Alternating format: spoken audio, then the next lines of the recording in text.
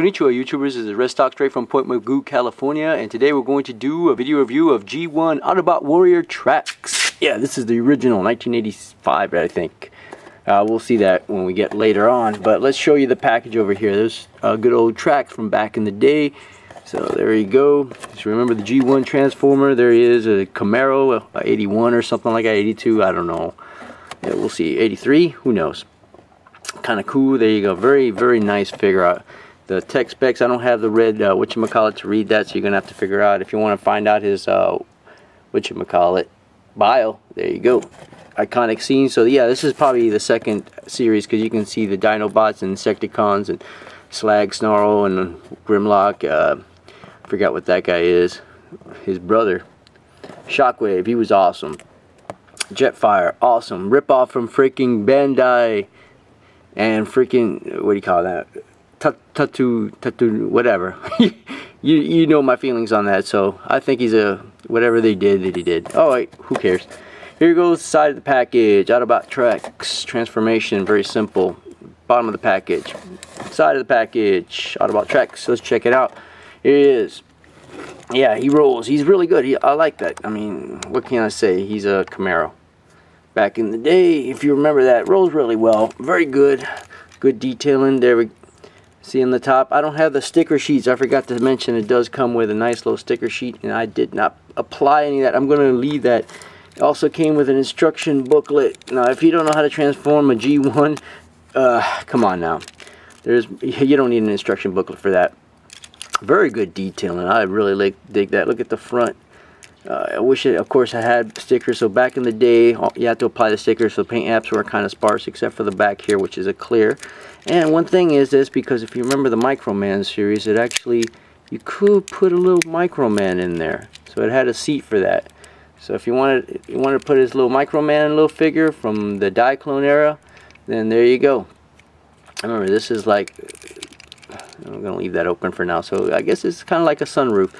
Very clear plastic on that. Detailing kind of sparse inside, but I mean, it was only meant for, it's a one-seater.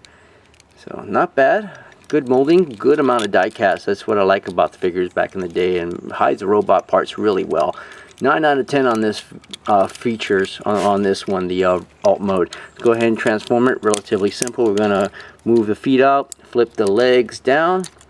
I know it's missing a lot of unapplied stickers. We're going to rotate that 180 degrees, and you can kind of make out the stamp right here, I guess. Let me go ahead and, I don't know if you can make out the stamp. If you can't, oh well. This is Takata, Japan, 1984. So this is the second wave, second season, if you will. I'm going to pop that down to make it move easier. The arms are tricky, I'm not going to lie, so what we're going to do is just move them out a little bit, and then that makes it easier for the swivels over here to come out. Okay, there it is, head right there. Pop his fists out and pop his iconic wings out. Now, I wish I had turbo tracks from the Generations line, but I don't know where that thing is packaged. As you can tell, I'm still in moving in process. Alright, so there you go. Pretty good looking figure. Has a bunch of extras. This missile launcher gimmick over here just pops on the top right there. Yeah, looking good. And missiles do fire, I think. Yeah, I have to take my word for it. Maybe they're friction. I forget what they do fire. No, maybe not. Anyways, I got 4 missiles. Don't know why we need so many missiles, and that's what I don't like about the G1 era. And I'm gonna pop up his gun like that, so it looks just like. Articulation is pretty dang limited. His head doesn't move. So there we go. Yeah, technical difficulties here, just trying to get my gun over here. Just pop it on. There we go. So he does have a nice gun.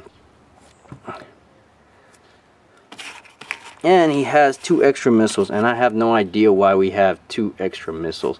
So there you go. He's got these awesome little missile launchers on the top. Kind of make that out. Now, size comparison time. There he is with my boy Iron. So he's shorter than a 6.5 inch figure. And where he is, stack him against G.I. Joe. There we go. So you can kind of tell the difference here. So he's about, what, 4.5, 5 inches So kind of deluxe size. So what can I say? Nice bat, not bad, not bad. I mean, he does have a waist swivel.